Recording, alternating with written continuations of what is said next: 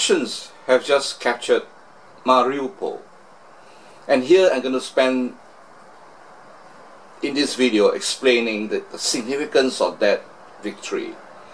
And I relate it back to the World War II fall of Singapore, where Singapore too is a port city, and I'm living in Singapore. It is very significant. Why is that so? If you look at the map of Sea of Azov, and then you find Mariupol, and it links the Sea of Azov out towards the Black Sea. And of course, Port Mariupol is what I call a critical 重点, a critical city, in the sense that it could serve Donetsk and Luhansk, the two states, independent states, eventually as hinterland. And hinterland needs support to export the services. And of course, it is to me interesting, as I live in Singapore, and I can compare, right, and relate, and I'm very familiar with the fall of Singapore to the Japanese. Whatever activity you're involved in, and where there is competition, the key thing I've learned over the years is that you win by the edge. Like 100 meters running, you break by nearly just split of a second at the very top level, competing at the top level. And in business, you're always competing at the top level so that you can achieve sales, achieve profits, and give you the edge. So winning by the edge is very important. And you analyze the war for Singapore. What is it that gave the Japanese the edge? Really, if you look at the whole episode as a whole, the British underestimation of the Japanese, right? Churchill said that, you know, the collapse of Singapore was really the most shameful military episode in the whole of the British Empire. But the Japanese won by the edge, by applying Sun Tzu. But no other way would 10,000 men be able to take a country. Singapore lost simply due to 10,000 Imperial Japanese Army.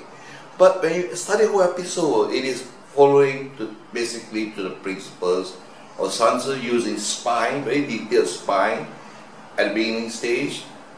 Number two, element of surprise. And you find most powerfully is the idea that 10,000 men can do the job against an army as huge as 150,000 from the British. That belief is grounded on Sun Tzu. And therefore you find that in business it's the same.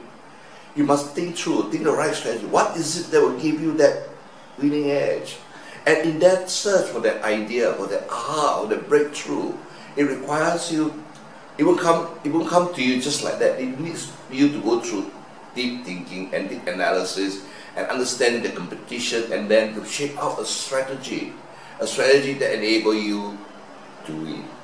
The British Army had 150,000 men, I mean, including, of course, the other forces besides the core British troops. But 150,000 men at the disposal of the British, and yet they lost to the Japanese. The Japanese only had 10,000 Imperial Army soldiers. And I think that is a colossal defeat. And I think, and you know, when I look into history, that how the Japanese succeeded, they applied every principle found in the book of Sun Tzu in capturing Singapore. And therefore I find that you know, this Mariupol success, and the success, and of course it's not complete yet, but that it is critical, because from here, with the port to do the facilities, you know, ships need a port to service, for servicing and all sort of, you know, requirement to facilitate the functioning of warships. And along that coast, all the way down, right, then you could then, you know, serve an entry point towards southern Ukraine. But I still hope for the war to end as soon as possible, so that it causes minimum suffering for the people. And it's the people that we should be focusing on. Thank you so much.